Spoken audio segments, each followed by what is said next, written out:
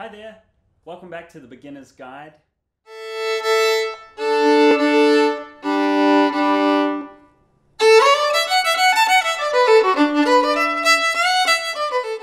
If you're watching this video and you're new to fiddle, I hope that you've checked out the complete Beginner's Guide, which is the 3 lessons that come before this.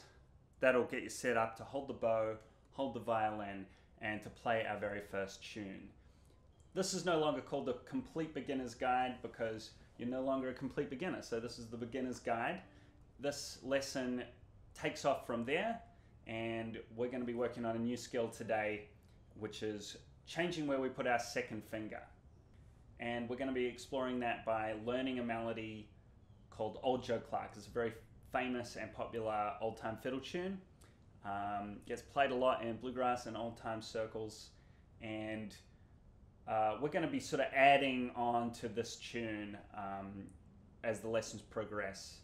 We're going to be adding some bowing to it and maybe some more difficult versions of the melody. But what we're going to do today is just learn the really basic bare bones melody and get used to changing where we put our second finger on the neck of a violin. So let's get into it. Okay, let's start by just revising our A major scale. And from there, we're going to learn about the finger that we're going to change. So our A major scale, remember we have a little gap, then our first finger, a little gap, then our second finger.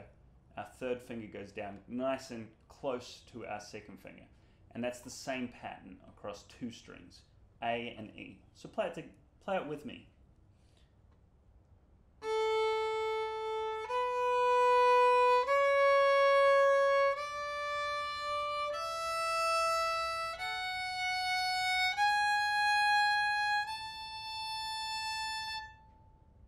And back down.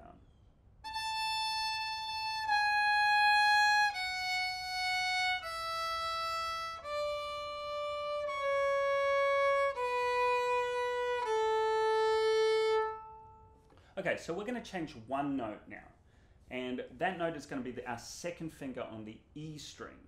Now when we get up to the E string, we put our first finger where we normally put it, then we're going to put our second finger down right in close next to our first finger, and our third finger is going to go where it normally does, but now that means that there's a gap between our second finger and our third finger.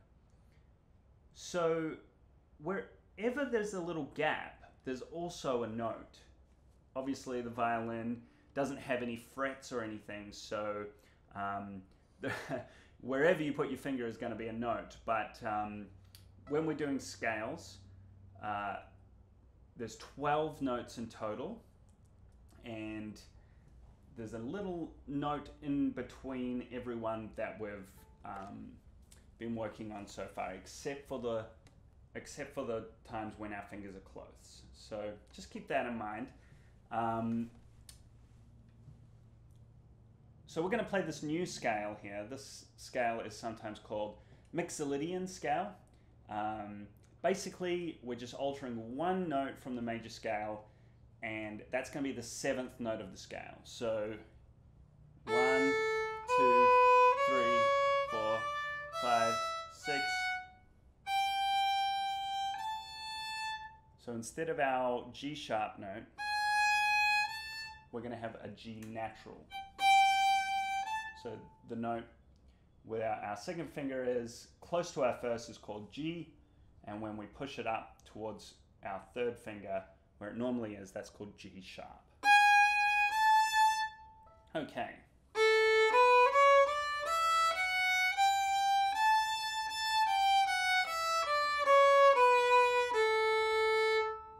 Okay, so have a little practice of that.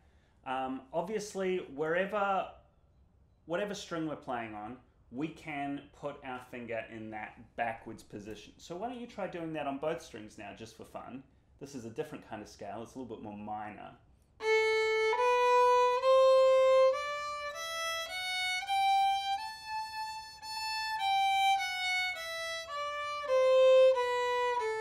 And then change and put the second fingers both in the up position.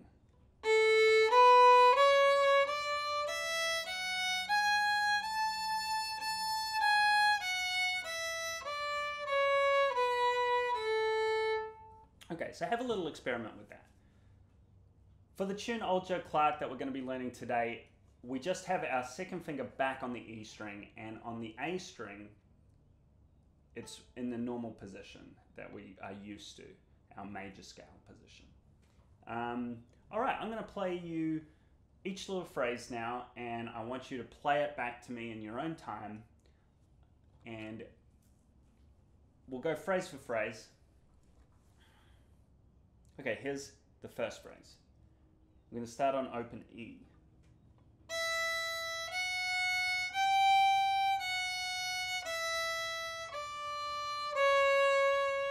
Okay, so we're starting on open E. We're putting our first finger down, second finger down, walking them back, first finger open, then we put 3 fingers down on the A, and then reveal the second finger up under that, which is in our up position. So we're using both positions for our second fingers. We've got the back on the E string and forward on the A string. Let's hear that again.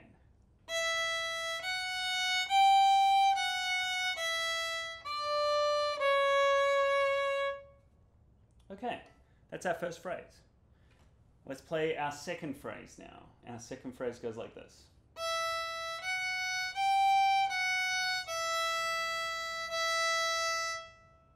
Okay, starts out exactly the same, but just finishes on open E this time.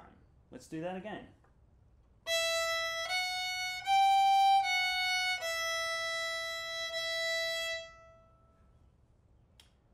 Okay, our third phrase.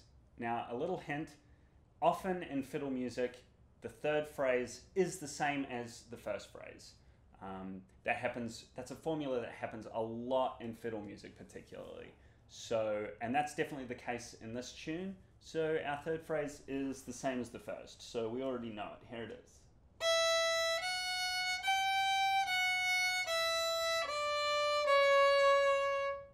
Okay. Now for our ending phrase, our fourth phrase. It's going to start on open A this time.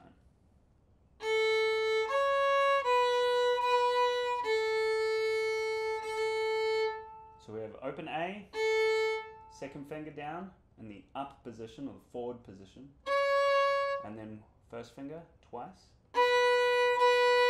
then open A twice.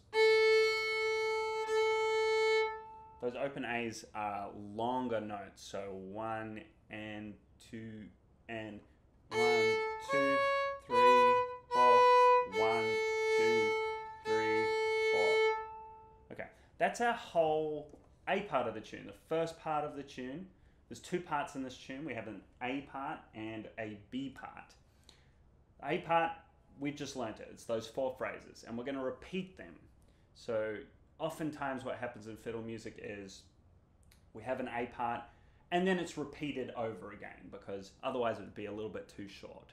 These are dance tunes, so you need to sort of extend the content as for as long as you can while still trying to make it interesting. So often the form is AABB.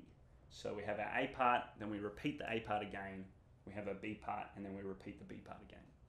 Okay, let's move on to the B part. Here's how the B part goes. First phrase.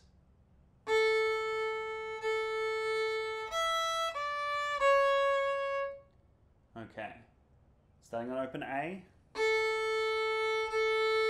and we're going over to the E string, third finger, second finger on the A. 3, 4.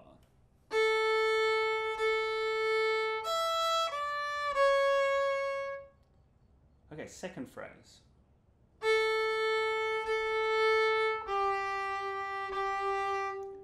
That one's easy. We just have 2 open A strings, 1 and 2 and then exactly the same length of note with our third finger down on the D string. Third phrase, you guessed it, is the same as the first phrase in our B part. So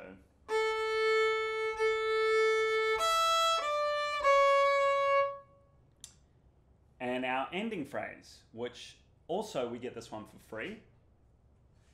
This is the same ending as the A part. It goes like this.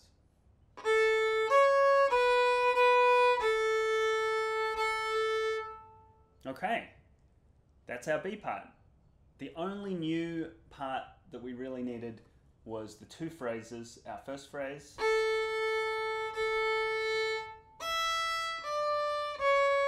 and then our second phrase.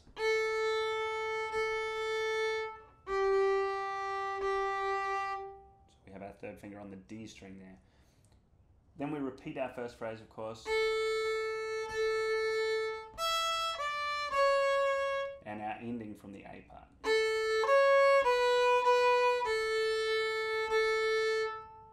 Okay, yeah, this is a really catchy melody. There's tons of different versions, so go look up some versions. It's called Old Joe Clark, as I said. And also, as I said, you know, we're going to be getting a little more complex with it as these lessons progress. This is just the really bare bones of the melody, but it's still a really catchy melody. So let's play it together, and we've learned a new skill, which is second finger in the back position and moving it from back to forward across strings. We've also learned a new tune. Okay. 1, 2, here we go.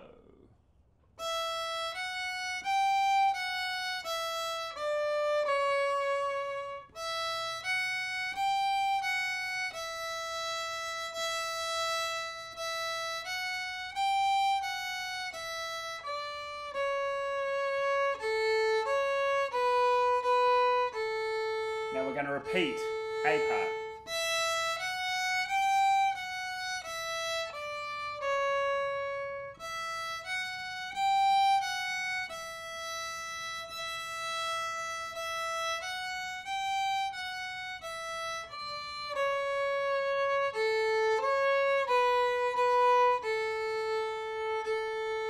B part.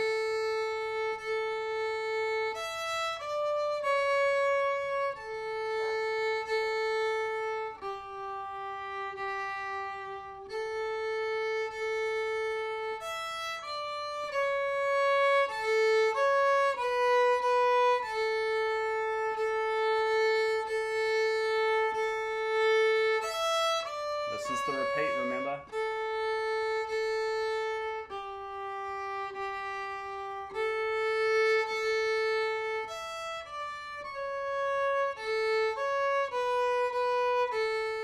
Let's take it a little faster.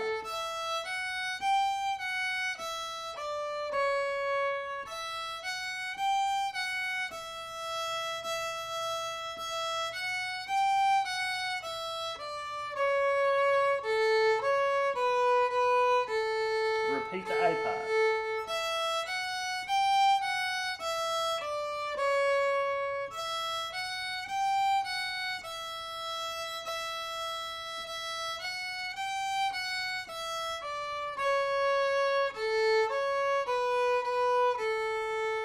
B part.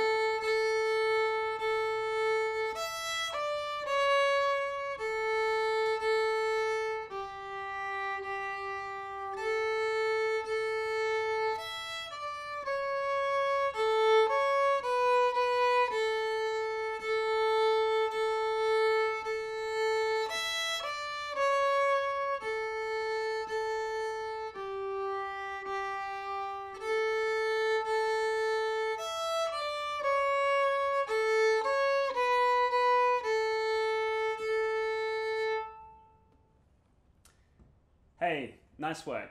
Thanks for tuning in. I hope you'll subscribe to my YouTube channel, and of course, check out my Patreon page if you're interested in supporting these lessons or checking out the tons more lessons that are available up there. That's at patreon.com/George Jackson. Thanks for being with me, and we'll see you for the next lesson where we'll learn about our fourth finger. Okay, see you then.